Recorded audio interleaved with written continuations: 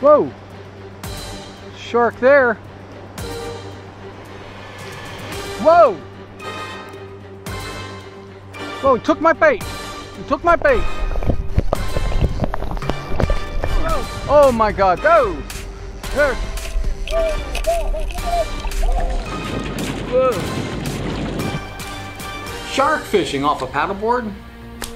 Some people think I'm crazy, but if you do any paddling along the Florida coast off the beaches, chances are, I don't care what beach you're on, you're going to run into sharks. There are a lot of sharks there, and the vantage point you have from a kayak is amazing. And yes, I do fish for them too. They make great sport. And if you fish, especially around the mullet run, when the baits are thick along the beach, it can be spectacular. Okay, let's talk about the sharks that you're going to see out there if you're paddling on the beaches. I'd say number one would be black-tip sharks. These sharks usually range from 7 foot and down, 7 foot being like the maximum. You know, you're looking at something like just over 100 pounds and down on average. I'm talking about averages. These fish here are really cool.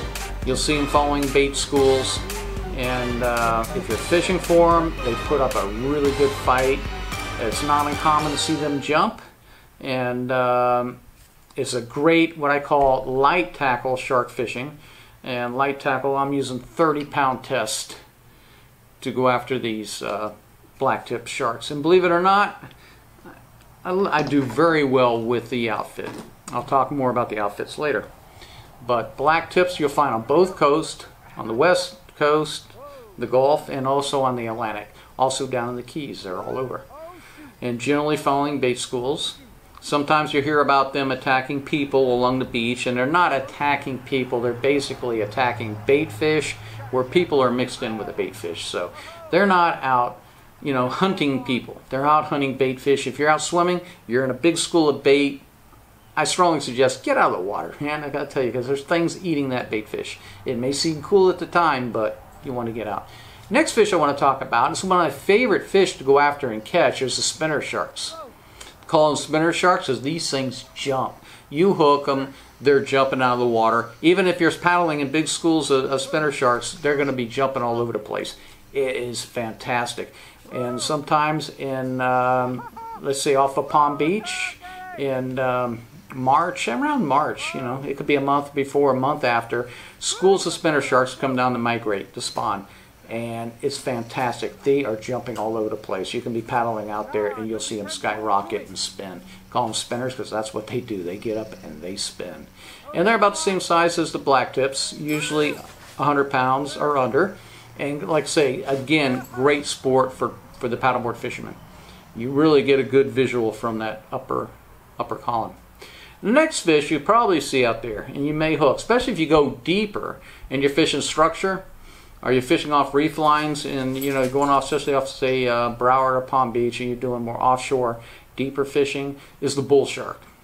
Now, bull shark's not one that I usually target off a paddleboard. Main reason why, you know, you could hook a 500-pound or larger bull shark. Now, these sharks are huge. They're unpredictable. More people are killed by bull sharks than any other shark in the world. Okay? They're not one that I go after. I do hook them from time to time, and usually it's when I'm after other fish. Or they might grab my bait, sometimes they might grab a fish that I've hooked. But bull sharks are something that I don't target. Now with a 30-pound test outfit, you got a 500-pound plus sharks, chances are it's going to break off. And yes, that's my plan. If I hook a big bull shark, I don't want to bring that thing in. I want to get rid of it as quick as possible. It is not one that I like to target. They're unpredictable. They can be a little bit crazy, and you know, I let that to the guys in the big boats to play with the bull sharks. Now the next one is hammerheads.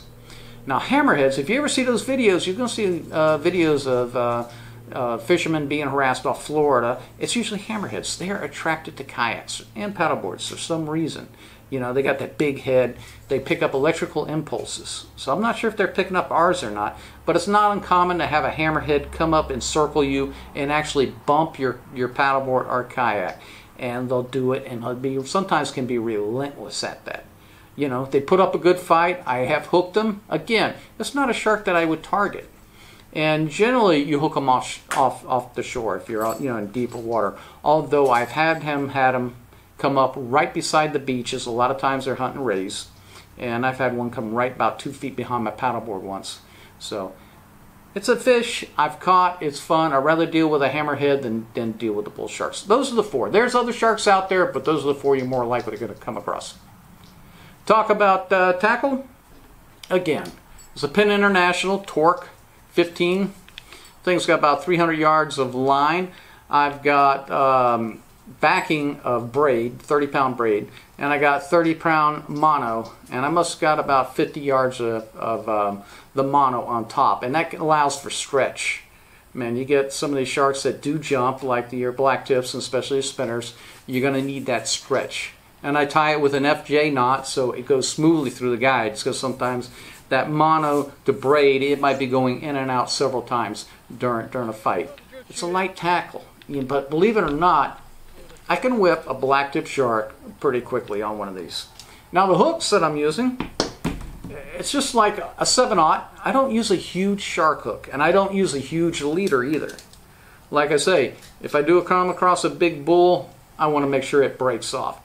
Now what I find is a light leader and a light hook, and a circle hook is what I use.